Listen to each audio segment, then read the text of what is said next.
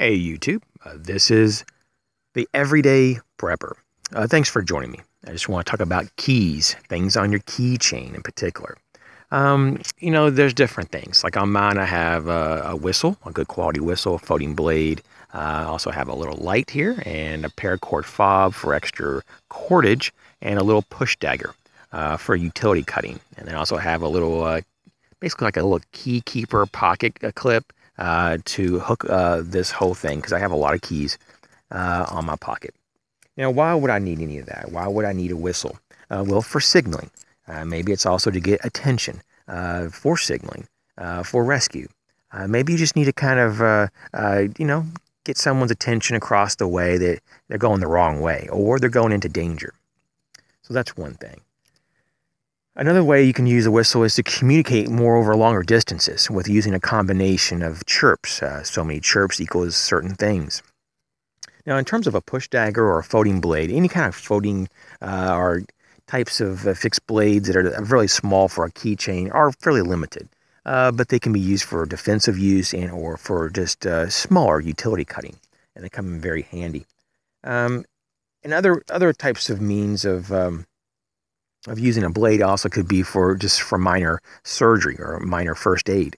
And so it's always good to kind of keep them as clean as possible and as sharp as possible. Why would you have a paracord or a parachute cord or key fob? For me, I like to have a few extra feet of paracord.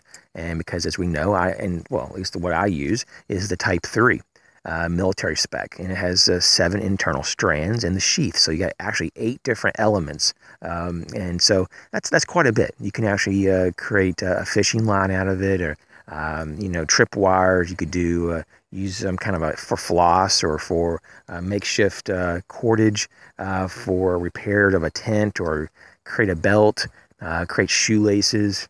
I mean, it goes on and on. You could even use it as part of a suture if you really had to. And so those are just some ideas of the things that I'm carrying, and just to kind of challenge yourself to look at your key ring and see what you carry. And I think it's always really good, though, as the last element here is your little light. To have a keychain light. It's something that I probably use the most out of my keychain ring, and it's just a super handy thing. And these days you can get very small, rechargeable keychain lights, and they can come fairly bright now. And so you don't just need to throw away like I have, or even though I could probably unscrew the container or the capsule or whatever and put a new battery in there, it's just not even worth it usually, because the lights itself are not just a few bucks. But they have rechargeable, and so you might want to take a look. There are so many companies now doing it. I couldn't just rattle off just a few. You have to just see what you have a preference for. But having a light source and a cutting tool and a signal device and some cording, these are all very good. These are all excellent ideas. Now, some people go even further and they add even more things, maybe a multi-tool on their keychain. That's up to you. You have to just kind of customize things, and that's what I'm trying to get you to start thinking, especially if you're very new to this. And this is what this channel really is for beginners. Now, we'll get more advanced as time goes on, but it may take a few months to a few years before we get to the really more advanced stuff. But in terms of what we're just doing now, we're covering foundations. And so, you just do the best you can every day to be the best prepper you can be.